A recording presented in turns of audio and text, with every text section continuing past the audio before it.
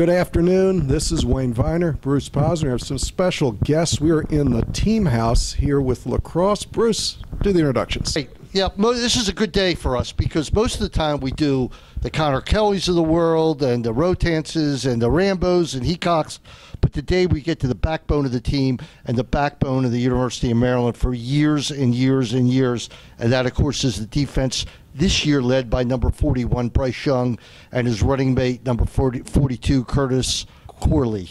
All right? Got that right? We got it. It's a mouthful. It's definitely a mouthful. Right. Young and Corley. And from what I just heard, you guys were competitors in high school, huh, Bryce? Yeah, we were high school rivals. He went to. Did you hate each other, or you didn't know each Well, other? I hated him. I didn't know him. Right. It was probably better that I didn't know him. But yeah, our high schools had a long time rivalry, and 1 year we got the best of him. Yeah, another year, he got the best of us. Which was the year they carried Curtis out on a stretcher? Oh, that was his freshman year. My sophomore year, we kind of just embarrassed them. Yeah, they got us good there. They got us good. So that was at Shawnee River? Or Shawnee? Just Shawnee High School. Yeah. I played at St. Augustine Prep in South Jersey, yeah. Now, when you guys were being recruited by Coach Tillman, did he actually come to any of the high school games, or was it more summer kind of stuff? Well, for me, I got recruited by Coach Kevin Warren, who's now at Georgetown. Tough guy. Tough guy. I loved him. I loved everything he was about and what he sold me on the program. And then, unfortunately, the day I committed was the day he took the job at Georgetown. And I was like, oh, wow. Did that shake you up? It was kind of upsetting because he was like the main guy I talked to. But then, I kind of got to talk and learn more about the program with Coach Tillman and who Coach Tillman was and what kind of a coach he was. And it wasn't a hard choice at all. I still wanted to go to Maryland and be here and be a Terp. And Curtis, what your recruitment? Yeah, so mine was a little bit weirder. Bryce said my freshman year I got taken out of the game when we played him. I was a face-off guy back then, and I sat out my freshman and sophomore years due to injuries. And then my junior year, I was lucky to come back, and I was just like, all right, I'll take a poll. And then Coach Tillman saw me in my state championship game that year, and after that, the rest is history. And this is where I ended up, and I'm thankful for it. We're thankful too. You guys have been. Look at you, Bryce. Let's talk about your career first. I mean, to be in the Final Four and hopefully one more time, but that's in the future. But a national championship and a national championship loss that we're all still sick about, but that's the way it goes. Two of them, right? How much do you appreciate that fact where there's guys who never get there? Oh yeah, I mean, I have a brother that plays at a Division I university, and where does he play? He plays at University of Delaware, and unfortunately, the past couple of years, their team hasn't been, as good as previous years, and around this time, he's been finishing up his season, and we're just getting into the grind. So, I'm so grateful to be a part of 3 Final Four teams, 1 championship team, but. Coming in as a freshman, you don't know what that's about. You come in and you learn the ropes from the older guys, and I was lucky enough to have, great seniors like Charlie Raffa, Eric Barnon, Casey Ikeda, who, I looked up to as a mentor. And, even my sophomore year when we made it there, we had Matt Dunn, Greg Danseglio, Brian Cole, awesome older guys that led the way. And even last year, our senior classes, everyone knows about our senior class last year and how special they were. And so I'm just lucky to have been a part of those teams with such great leaders that took us to the promised land last year and to the Final Four in the 2 previous years. NPS Nonprofit Services has the technology and know-how to achieve your nonprofit goals. We have all the tools that you need for your nonprofit to be successful, including tech support, consulting, development strategies, and business continuity to make sure your data is safe on-prem or in the cloud anywhere all the time. Call NPS at 877-797-8776. We're easy to reach and easy to work with. What'd you learn from Timmy Muller over his days? And you've kind of taken his mantle, and we expect Curtis to take your mantle next year. It's just a natural progression here defensively. Yeah, well, I mean, Timmy did not get recruited to come here until his senior year. I mean, I think he was committed to Marist. When I was here my freshman year, he started getting some burn, and you could tell he was just, when he got on the field, he was just a pissed off animal that, you know, liked to get after people, and you know, I thought as I progressed through the program, he became, you know, such a close friend of mine. You know, I consider him one of my best friends, you know, throughout my 3-4 years here. But you know, he brought it at practice every day. He was a guy that, you know, worked hard in the weight room, much like Curtis. And he's a guy that, you know, he wanted to get better at every aspect of his game. And last year it showed off. He was undoubtedly the best defenseman in the country, and I was lucky enough to play with him. Terp Talk is brought to you by Viener Four-Gates Consulting. Call Viener Four-Gates for all of your IT needs. In the D.C., Baltimore area, you could reach us at 301-251-2900 or on the web at www.vienerfourgates.com. So, Curtis, tell us about, you know, what you've learned from Bryce here, because you're, you know, a year behind in his footsteps, and you've had that same slow progression that you do at Maryland.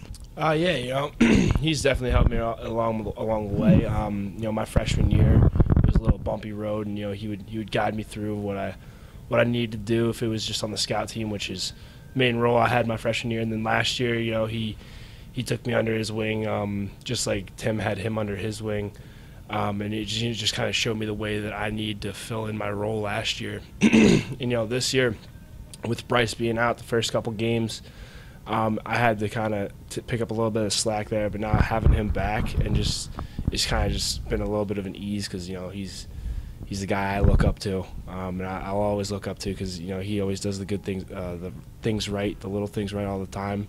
You know, like in the weight room, you know, he's always throwing around some weight. On the field, he's always telling people exactly where they need to go. You know, I just look up to him, you know, every day, because he's a really good teammate. Wayne? You play the best of the best. I know that you guys are the best, but in your lineups, you're out there all the time, and you are playing the top competition. I looked at the top 20 this week. You've beaten or played, I think, 8 of the top 20. How do you guys prepare to catch a guy like a Connor Fields, or if you had to play against some of the guys that were here, like a Rambo? How do you approach that, and how do you physically match up to that quickness? Yeah, I think it starts with Coach Tillman and how he preps us every week, and then, you know, from that, it's our scout guys. You know, this year, you know, we've played a lot of great teams, a lot of great attackmen, and you know, guys like Christian Zawatsky, you know, Russ Massey, who may not get a lot of the fame and the spotlight, but you know, without them, you know, beating us up every week, you know, day in and day out on the scout team, we would not be, you know, the team we are, you know, today, and the team we're going to progress to be, you know, by the end of the year. So I think it starts with them. I know, who did we play last week? Ohio State. We played Ohio State, who was Ohio State.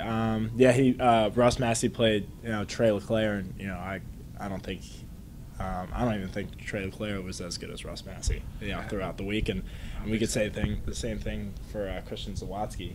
Yeah. The week before when we played, you know, Rutgers. Yeah, Jules Hamburg, you know, I think Z replicated it really well, and you know, did better at times. I think he was really good. So let me rephrase it. How do you work on being 6 foot whatever, about a couple 100 pounds, and catch up to these little guys? What exercises, what are you doing that allows you to physically do this? And you're not doing it for 5 minutes. You're out there the whole 60. Yeah. Well, you know, his matchup last week, he was on Jasinski, and he's a little, you know, jitterbug out there. He's, you know, very fast, and I think Kurt is just a athletic specimen who matches up, you know, well against, you know, just about any attackman, athletically wise or, you know, physicality wise. And you know, I think that's where he's so vital in our defense. You know, you plug a guy like Curtis in, who's a lockdown defender, and it gives me more room to, you know, try to make sure everyone else is in, you know, the right spots. You know, we're organized behind him. But you know, he crushes it in the weight room. You know, he's pound for pound the strongest guy on our team. Just waiting for me to say that, which is true. You know, I got him in the bench press, but it's okay. Not recently. Check the card. And we will do that after this commercial break. Meyer Consulting Engineers. In the past 5 years, our organization has completed over 1,300 projects in the U.S. and abroad, including many structures at the University of Maryland. For structural engineering and materials testing and inspection, call Meyer Consulting Engineers. You mentioned, and everybody does, when we see you, especially we've seen Bryce in the post-game interviews with the coach, and everybody comes out and says thank you to the scout team. This year we saw what I think is a promotion for Anthony DeMeo, who moved from more of a scout, and he actually scored a couple of goals late in the game. Big goals. Big. Right. How does that make you guys feel, and how does that bring the team together? You know, I really think that brings the team together because, you know, he started last year a lot on scout team. You know, he would give us a lot of good looks. You know, it's just the progression of our team. It just, you know, gives the guys that are on scout team, you know, to work for that spot on that second line or the starting line. Even with Will Snyder, like Will Snyder was a guy last year who was predominantly just all scout team, and now he's our starting midfield guy. You know, he's out there getting a lot of burn. And you already brought up Anthony DeMeo. You know, he's scored some really good goals for us this year. And you know, it's just that strive to, you know, be the best. Just go ahead and out there work your hardest. You know, they give us days where down on defense they get the best of us. You know, our scout team can take probably a lot of the teams here. You know, in the D1 level, you know, I would take our team over anyone scout wise. You know, they're great. They, you know, they put in the work day in and day out. They just don't get the recognition that they deserve sometimes. You know, sometimes they're just those background guys. But I mean, with us, it helps us out so much, tremendously. You know, we have to learn from our losses, and I'm sure you guys learned a lot from Ohio State, but it seems like, I think of this guy, Tazinski, he did not have a good championship game. And he must have slept on that for about 9 months because he came out like a madman, all right, and did, you know, until he calmed down and went back to normal, you know. You get the best of everybody you play. Anybody who beats you, it's like it makes their year. You made Ohio State's year last week, all right, by them beating you. You love that feeling of being the guy everywhere you go, and you've got the crowds behind you in California, everywhere you go, even on the road. How much does that mean to you guys that you're Syracuse like they used to be right now? Yeah, I mean, from the time we stepped on campus, I learned as a freshman, you know, we're always going to have a target on our back. Especially after, you know, what our team did last year, and even, you know, the previous 2 years. You know, I think we've worked hard enough to you know, be able to say, you know, we're the Super Bowl for most teams on the schedule. I don't want to step on your answer, but you got to remember, this is a guy you're sitting next to has been watching this like a maniac for like 40 years, like twice as long as you've been alive. He's Next time you look at the championship game, as the game ended, there's a guy jumping up down on the sideline. All right, it's me in a red jacket. Yeah, but he is the biggest. He is probably you know what the Maryland alums are like. But when you say like Syracuse used to be, these guys were in diapers. You're talking about but they know about the history of Syracuse. I wasn't playing lacrosse then. Right. I don't know anything about Syracuse at all. All right, and on that note, you guys took him to sleep. Yeah, but anyway, we got a couple of questions because we have to get to the Hopkins week thing. Okay. So you want to go with the renowned Bruce questions? All right, these are questions we'll ask both of you. First concert you both went to? I went to a Big Sean concert when I was a freshman in high school. Big Sean? Yeah, Big Sean. What the hell's that? He's a rapper. A rapper, okay. All right. Seventh grade, I was really rocking the Jonas Brothers. I went to one of their concerts out in. The Jonas Brothers? Okay, that's a good one. We'll give you an easier one. What's your favorite kind of car? Pick any kind of car, exotic, Maryland-style Jeep. What's your favorite thing? Ford Escape 2001, red. License plate number? That's funny. I've had over 30 escapes in my life. All right? Wrecked the Yeah, his best friend's the Ford dealer in Baltimore. There you go. I would say a black Audi. Black Audi? Yeah. All right, let's go. All right, the subject at hand right now, of course, is Johns Hopkins. All right? And it's Hopkins week. It's funny, at the press conference last week, I didn't hear a mention of that because there was depressment reigning in there, even from the coach. But what does Hopkins week mean to you? And may I say this? I was sitting next to, I'm sure you know, Ryan Heacock, Colin's brother. Mm-hmm. And before the Hopkins game, he said to me... Last year? Last year. Yeah. He said, Bruce, he said, we're going to take them apart today, and it's going to catapult us into a run where we're going to win it all.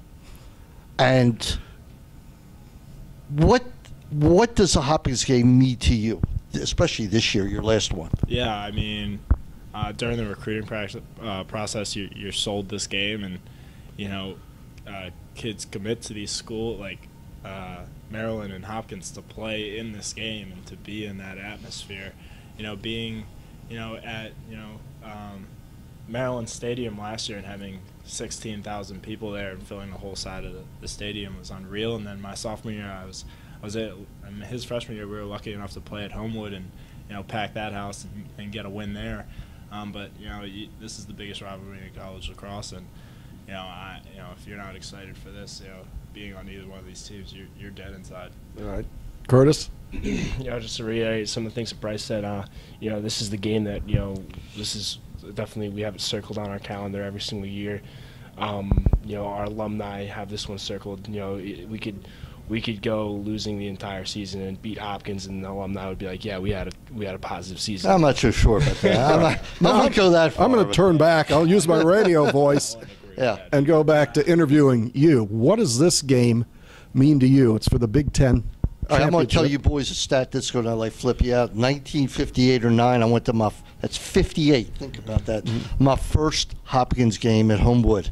All right, and back then, I wasn't really a Maryland Hopkins fan. I was just a local lacrosse fan, and it's everything. This game. This game, I say it. Paul Rabel once said it to me from Johns Hopkins that they had won a title and they were, it was middle of the season. They weren't doing too well. And I said, well, how do you view this game? He said, this is the most important game I ever played.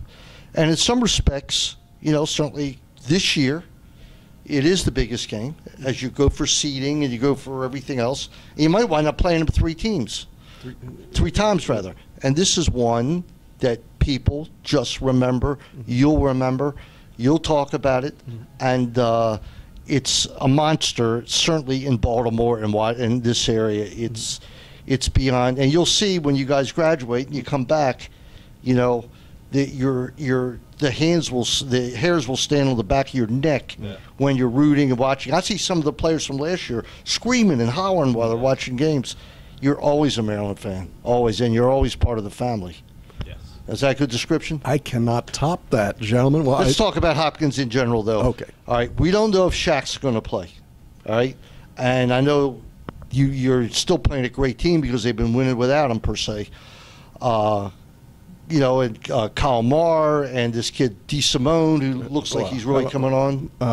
Cole Williams makes me look small. Right. So that's a big kid. There's a lot of guys. It's a team. It's not like, I think even against Albany, you concentrated on Fields.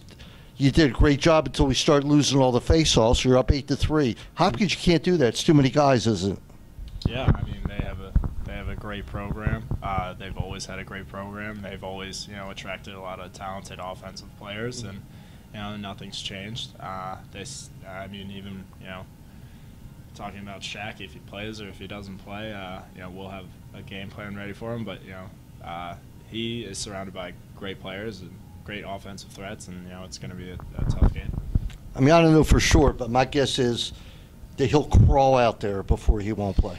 All right, because it's the Stanwyck family. It's the last game ever and all that stuff. So I would tend to see that. Were you impressed with the crowd and the intensity and the feel? It's sort of like the Wrigley Field of lacrosse, if you'd want to have one. Yeah, you know, my freshman year, that was probably the second game I ever really played in because I took a couple faceoffs that game. You know, just having all of that crowd behind, you know, it was really cool, and especially last year when, you know, we had them here and it was at 16,000 people. You know, like that was, you know, what I got sold on to come here. You know, you play for this game, or you come here for this game, and you know, you just play to beat Hopkins. You know, if you can beat them, you know, everything's going good. Well, we were going to ask you for the complete defensive game plan. Oh, yeah, I right. See, we're out of time. Well, So, listen, I guarantee you guys this, all right? Coach Petramala will watch this tape, just trying to glean anything out. So well, I'm not going to. We didn't say anything. I'm not going to. So. Listen, I'm not going to ask you one question about game plan. You know, well, these guys got to get to practice, so we probably should wrap this up. Let's wrap this. Hey, guys. Curtis, thank you. All right. Thank you. All right. Man, thanks. We've been after Bryce, you guys. thanks a lot, man. We've been after you guys to do this Curtis, for about make sure you 6 tell your mom. months. Tell your mom. And we will see you on the field at Homewood on Saturday. Go Terps. All Good right. afternoon. Thanks, guys.